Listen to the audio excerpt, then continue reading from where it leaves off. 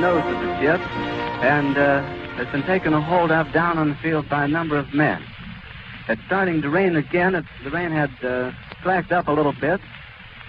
The back motors of the ship are just holding it just enough to keep it from... It bursts into flames. Get it started, get it started. It's fighting, and it's frightening, terrible. Oh, my, get out of the way, please. It's bursting into flames, and it's falling on the mooring mast, and all the folks agree that this is terrible. This is one of the worst catastrophes in the world.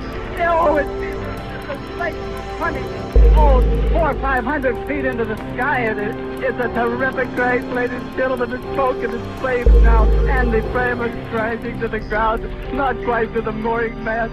All the humanity and all the passengers feeling around it. I can't talk to people. His friends are on there.